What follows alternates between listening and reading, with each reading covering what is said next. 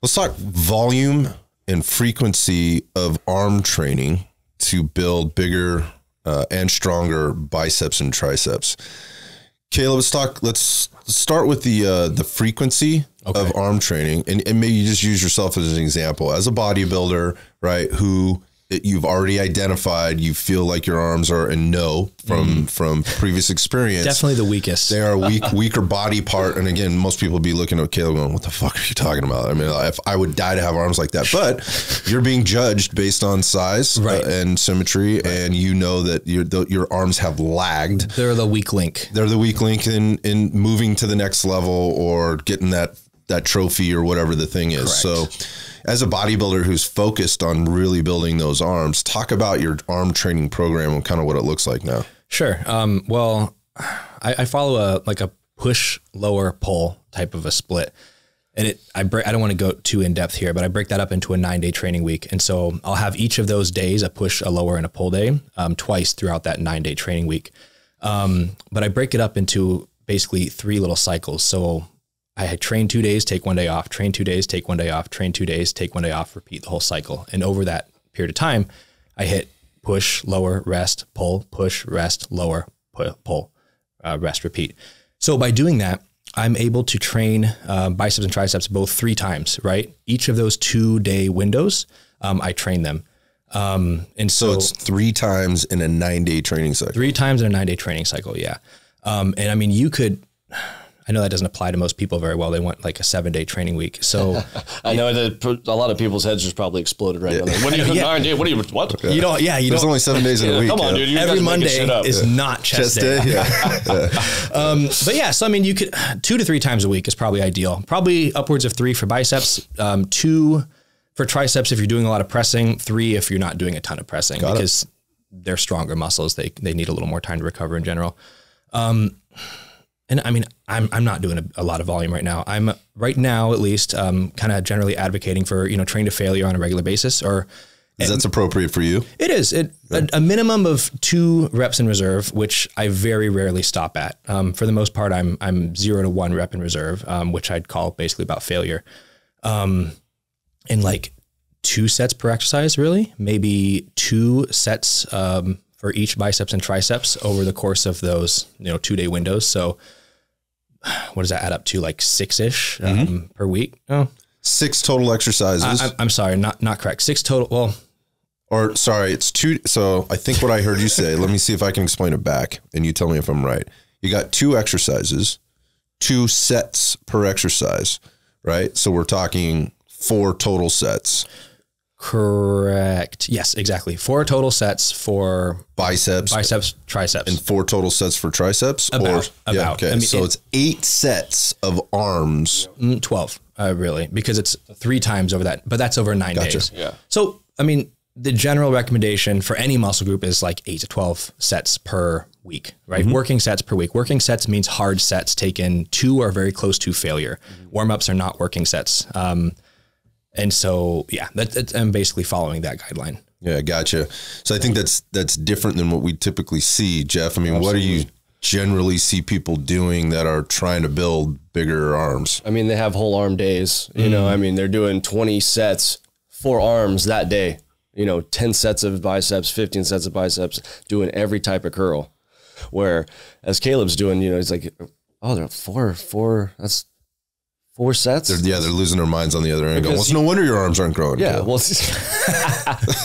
because he's so efficient, but it's also the frequency component, right? If I am sore for 7 days, I'm sorry, you're not growing for 7 days. Protein synthesis, and especially in a trained athlete, you have a 1 to 3 day window. Okay, as you get more trained, you start getting down to the 1 day, right, and so on. So if I'm sore for 4 or 5 days on a muscle, I'm not growing. I'm going into recovery. Right. And I don't adapt when I'm recovering, right? I need to recover and then I adapt. So going and doing what Caleb's doing is more of a frequent, so I can recover quicker. I can adapt and then I can get back onto and grow. That's the whole point of what we're trying to do is recover and get back in the fucking gym. Exactly. So if I look at a training week, what I'm thinking is, how many doses of stimulus can I give myself throughout that training week and recover from each time? The last part of that being the most important part. Recover in How time. much stimulus can I give myself? and recover from. Right. So that I can benefit from both. Correct. Because I mean, just like how anything is, we're working with a fitness fatigue model, right? And so we train and we generate some fatigue.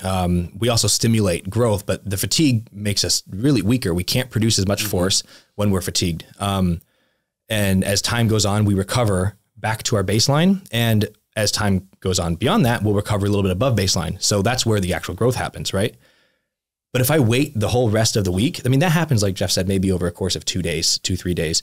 If I wait the rest of the, 4 or 5 days of the week, it's going to start dropping back down because there's no stimulus to, tell my body to either keep it or continue trying to build upon that. Right. So I've found that, about 3 days in between each of those arm training sessions is enough time for me to recover and recover beyond baseline because my performance increases, each session. It's measured. You've measured it, so you're managing it. Exactly. Right. You got to track. So what about the kid who's obsessed right now with building bigger biceps and he's hitting his biceps every day? Stop. Well, so what if he's not going to? What advice would you give him? All right, dude, if you're going to train your biceps every day, do it like this. What would you say?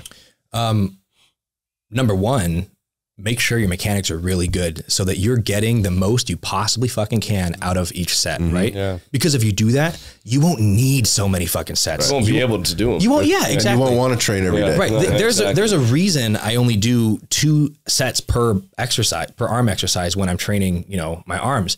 That's all I really need. Like my performance drops off so markedly after those 2 sets that those sets aren't very productive. They dig me deeper into the recovery hole. Debt. So it takes me longer to recover and they are not stimulative enough because they're so below what I'm actually able to do performance wise when I'm fresher. So get really good at your mechanics so that you don't need to do so much and then only do 1 or 2. If you're going to do every fucking day, like 7 days, that's ridiculous. Okay. Let's say 5. If you're really going to do, but every time you go to the gym, every time the kid goes to the gym, he wants to train his arms. So get maybe 1 really good stimulative set and then do the rest of your workout. Good. And that's probably gonna be better than doing like 5 to 10 sets of arms, like multiple fucking days a week. Yeah, it goes back to the original talk about making sure you're choosing the right exercises mechanically from a loading perspective to get the most out of it. Right. Yep. Perfect. No, it makes a lot of sense. And just finding the exercise that works the best for you, right?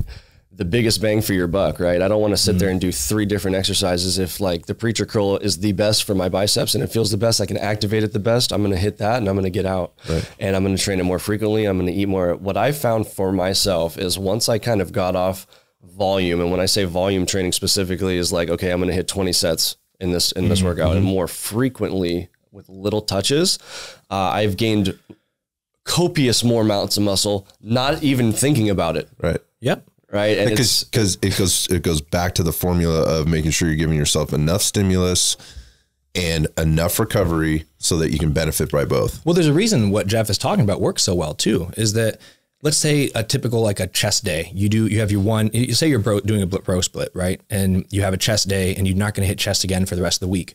So let's say you have like 15 sets for chest, or even 10 sets for chest, right? Now you could equate that and you could have it, where you're hitting your chest twice a week and have 5 sets per workout. Yep. And on paper, it's like, okay, the weekly volume's equated. And, the science people are saying it doesn't matter as long as weekly volume is equated. And to a point, they're right. But let's look at the performance on those 10 sets. The first 5 sets, after the first 5 sets on that chest day, the second 5 sets, your performance is going to be, dramatically worse because you're fatigued. Your chest is beat up already. If you wait like till 3 days later and hit those 5 sets, you've had time to recover, adapt a little bit. You're going to be able to perform better. You're going to get more out of it. At the end of the day, output, how much tension you're applying to the muscle, how many reps you're able to do, how close you're able to push to failure. These are the things that drive growth. And so if you can have 5 sets where the performance is a lot better, you're going to get a better result. Yeah. It just speaks to making sure you're really paying attention to the detail. You've got a smart, organized program and you're not trying to do too much until you have that part licked. Because there's all kinds of other things we could be talking about. We could be talking about how to get more intensity and drive more impact in those again, only the 2 sets that you're doing through things like cluster sets or things like drop sets or pause reps or things like that, which is a little bit more advanced. And we've talked about this stuff before in our other talks or other videos. But so takeaways here are, think about volume and your frequency, and not trying to get bigger arms in 1 day a week. Right. At the same time, not trying to get bigger, stronger arms in 5 or 7 days a week. Think about it. And the way, Caleb, you described it is you're training them at least 2 times a week, right? In a 9-day training cycle, the way that basically works out every 3 days, you're hitting them twice a week, but you're doing it in a very organized, measured, and calculated fashion. Exactly. Things like intensifiers, drop sets, cluster sets, and all that, and then changing up your volume and frequency. Those are great things and they're worth learning about, but that's like riding the Tour de France when you are riding a tricycle right now. Yeah. Get the basics down, because if your sets aren't stimulative, it doesn't matter what fucking advanced concepts you throw on top of that, you're still not going to get very good returns. Yeah. I call that trying to do black belt shit when you're still a white belt. That's a better analogy than mine.